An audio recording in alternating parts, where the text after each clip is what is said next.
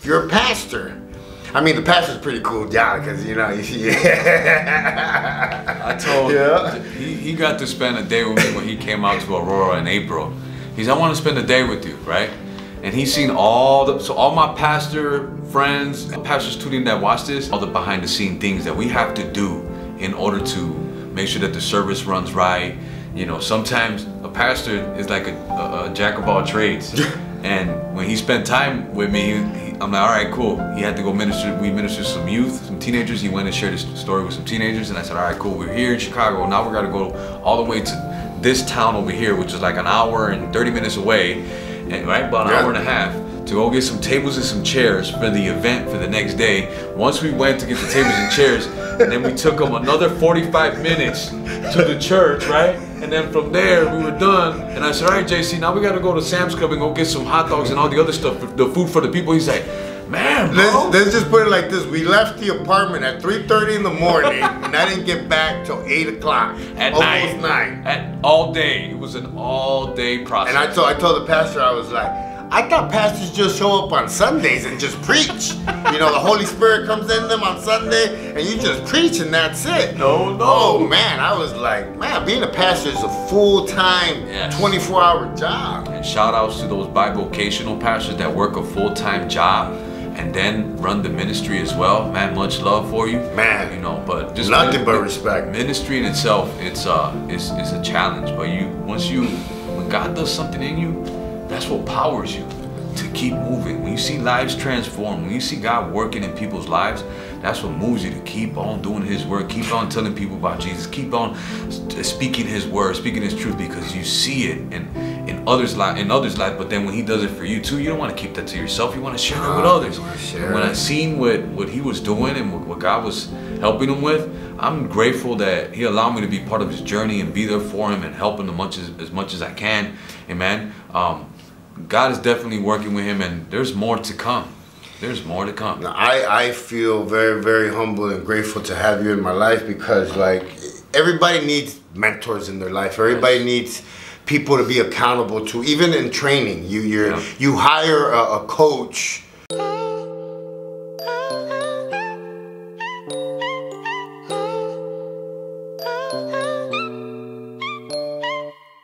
Cartel got me working for the big faces. Federale got my car full of brick cases. Hit the pen with a grin, there ain't no faking. I was picked to my back for my shoelaces. Got out, should've seen the look on they faces. All jealous cause your boy stacking hella paper. Set up by the crew, they done put a banger in the trunk of my car and left me to hang there. No thing, then attorney went and beat the case.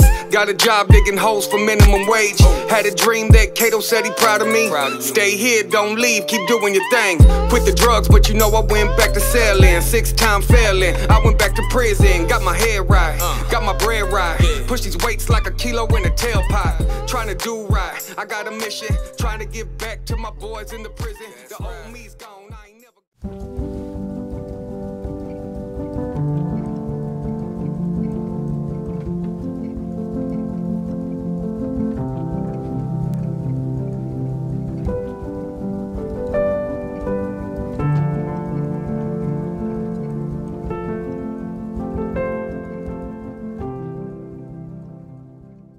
Hey, what's up guys, my name is JC, I am Ron Strong. If you're new to my channel, make sure you subscribe, hit that bell so you don't miss nothing. If you're part of my team, mi raza, familia, súbase la Suburban. Cause we're about to take a ride. Hey, what's up guys? Welcome to another episode. I have a special guest today. He is actually at the studio. Here, privileged to be at Wrong to Strong Studio. Man, I feel so grateful to be here, man. It's awesome.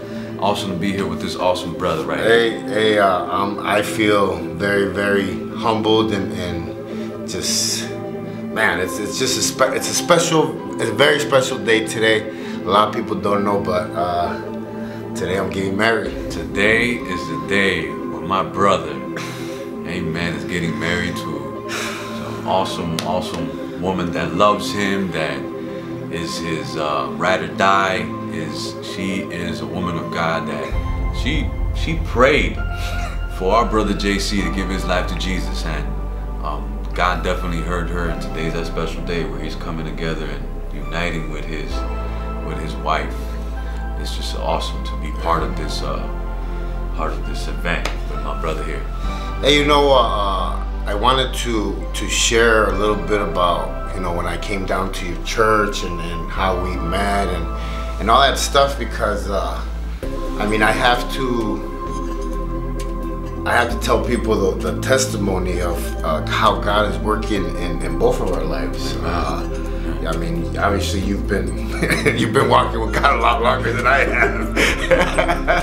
But how He brought us together, how I came down, you invited me to your church, and it's been non-stop from there.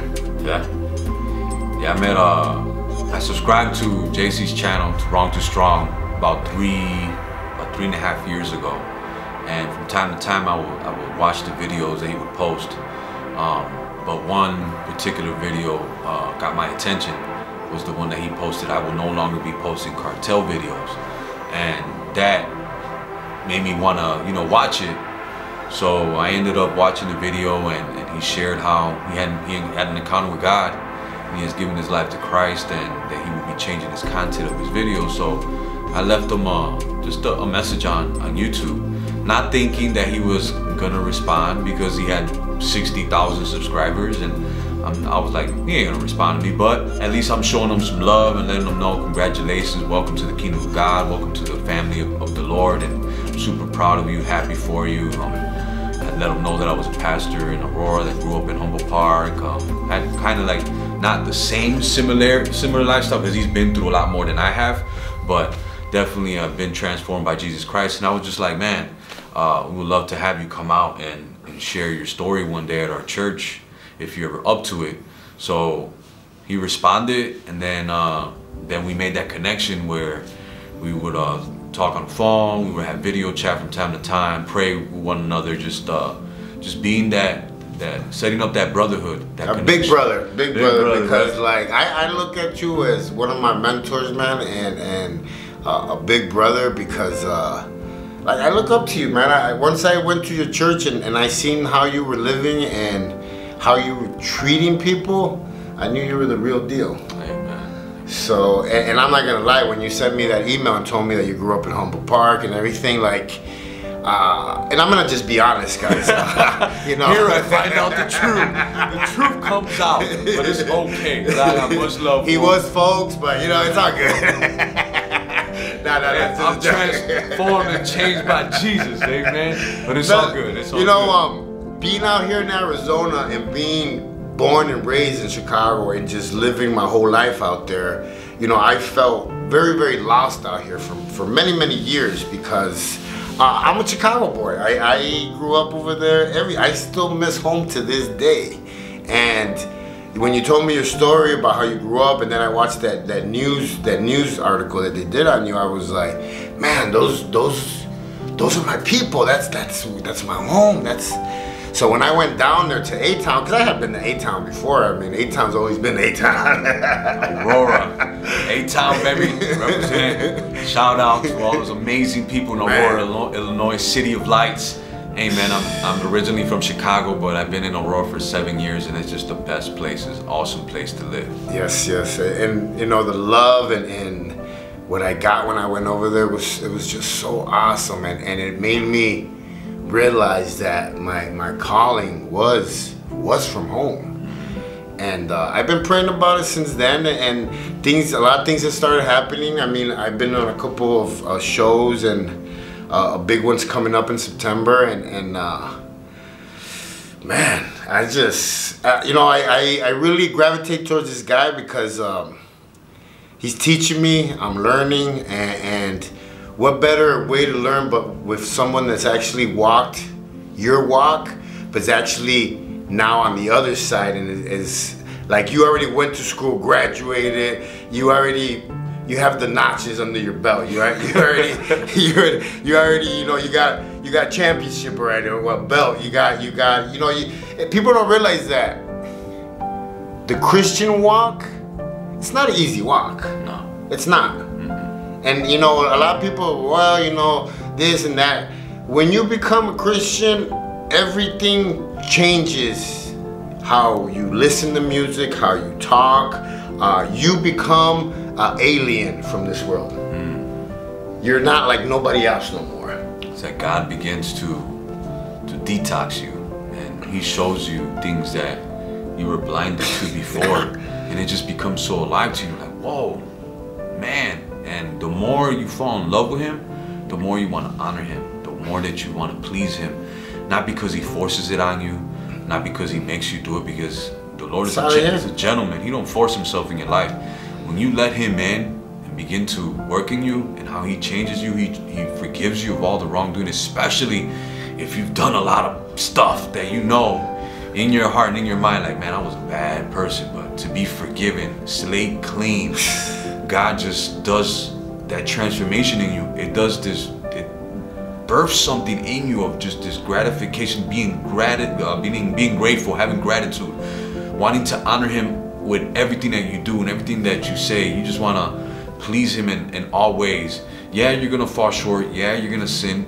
You're gonna make some mistakes. But the good thing is that when you fall short, you have that opportunity to repent, to get right, to get started again. But being in the Word of God, that's where He shows you where you're wrong and where you're right, what you need to work on and what you have accomplished. And it's a daily walk, and daily you're gonna learn something new. Yeah. I've been in this for 17, almost 17 years now, serving the Lord, and I learn something every day. Oh, so check that out. 17 years you've been walking with the Lord. Yeah. That I did 17 years in the pen, so it's crazy how it's just so many things just falling into place. Even from devotional time this morning, we prayed and we had devotionals, and then we did a workout together, and God is just bringing stuff out like.